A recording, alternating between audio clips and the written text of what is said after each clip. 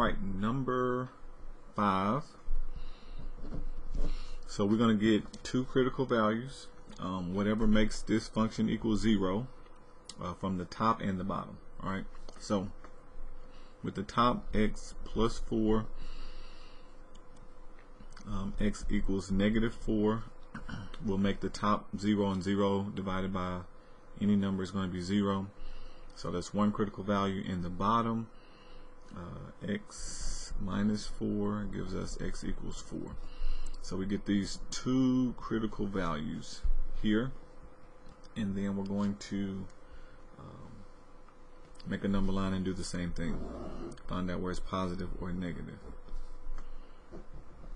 So negative infinity, positive infinity, -4, positive 4. And let's just do, I can do -10 over here, 0, and positive 10. I like to try to use some big even numbers I can use really nice. So with this one, I will have 10 plus 4 over 10 minus 4. When I do this positive, positive, so the overall answer is positive. So this section here is positive. I'll plug in a 0. I have 0 plus 4 and 0 minus 4. This will give me a negative.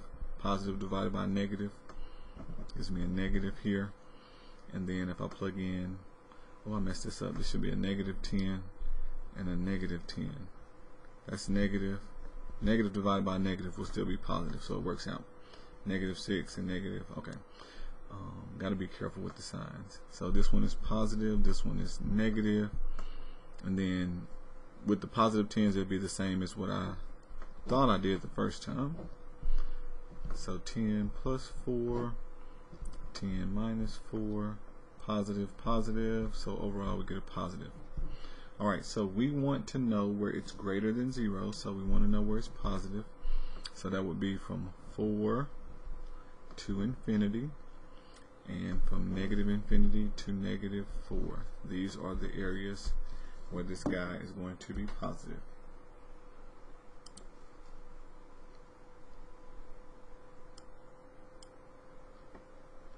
Can't even see the answer part here. Alright, so we're just going to say parentheses, -infinity. Make this a little bit bigger.